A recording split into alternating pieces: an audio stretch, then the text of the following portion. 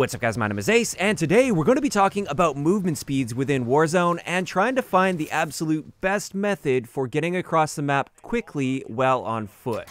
Keep in mind, of course, vehicles are always going to be the faster option, but we're putting vehicles aside for this video and just looking at what we can do to maximize the amount of ground we can cover while on foot.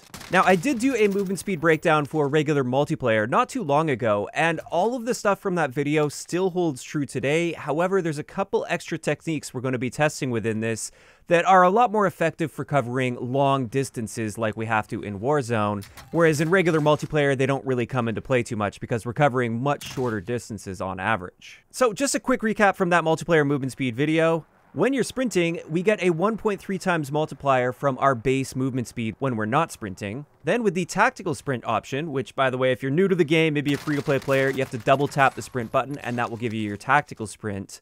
This allows you to move at 1.5 times your normal walking speed.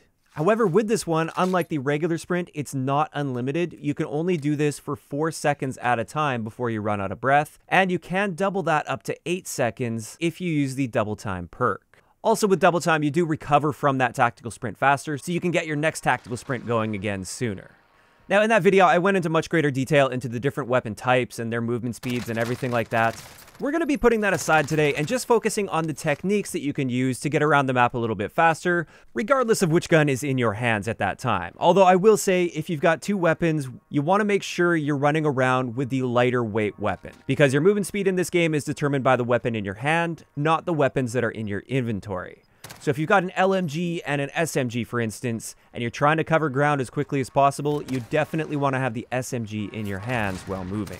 So let's get into the testing here. I went on this nice flat stretch of road here by the Boneyard area, and I selected a distance of 188 meters because that's half of one of the big grid areas, and it just seemed like a reasonable distance for doing this test. But I kept that consistent. We're on nice flat ground, so everything should be nice and controlled here.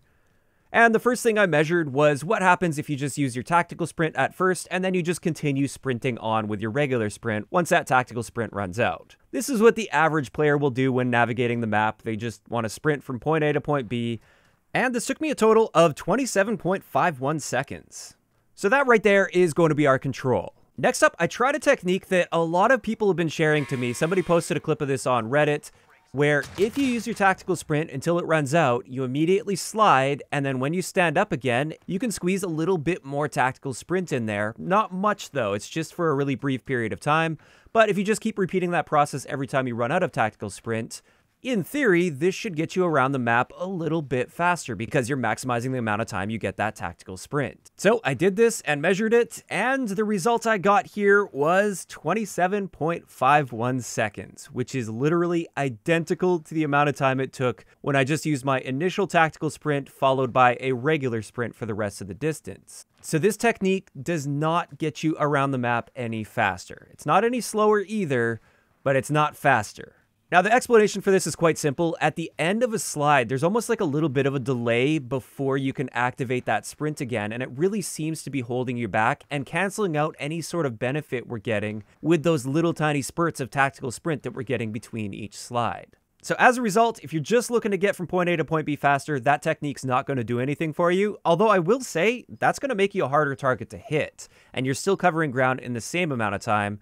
So maybe in a really stressed situation where you've got somebody sniping at you from a long distance, it will make it much harder for them to hit that shot on you if you're constantly implementing these slides in between sprints. So it's not a terrible option in those situations, but just don't expect it to get you around the map any faster. However, we can take this technique one step further, and this is something I've seen quite a few pro players doing. And this is the same thing. You use your tactical sprint until it runs out, and then when it runs out, you immediately slide. However, as soon as you engage that slide, we want to aim down sight with our weapon. And it just has to be a really brief moment of aiming down sight. We don't have to fully aim down sight or anything like that. Just a little brief moment of aiming down sight.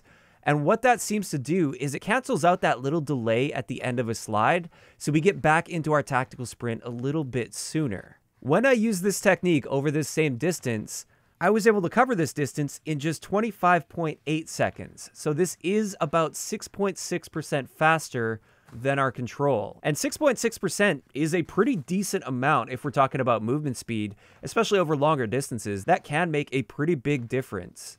And once again, we still get that benefit of being a really hard target to hit while implementing this technique. The big downside to this, though, is just the amount of focus and attention and timing that this requires to make this happen. I'm sure if you do it enough, it'll basically just become muscle memory, and maybe you want to do that, especially if you're one of those sweaty tryhard boys like myself sometimes.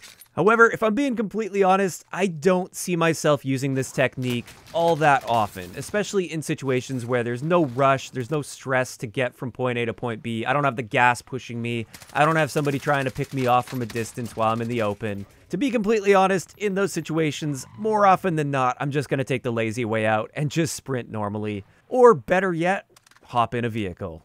But with that, that's going to wrap it up for today's quick video. So far, that's the best movement speed technique I've been able to find to get you from point A to point B as fast as possible without using vehicles. Of course, if you feel you have an even faster technique, please let me know in the comment section down below. I am willing to test various techniques on top of this to see if there's any that are any faster. And if I do discover a technique that's noticeably faster, I'll be sure to keep you guys updated with another video. Also, I'm interested in hearing from you guys in the comment section below. Were you guys surprised by these results? Were you surprised that the first technique that I tested there didn't actually improve movement speed at all? And also, do you actually see yourself using that technique that gets you around the map about 6.6% faster? Just let me know those thoughts in the comment section down below. If you enjoyed the video, a like rating is always appreciated, and don't forget to subscribe for more if you haven't already. I'll talk to you guys next time.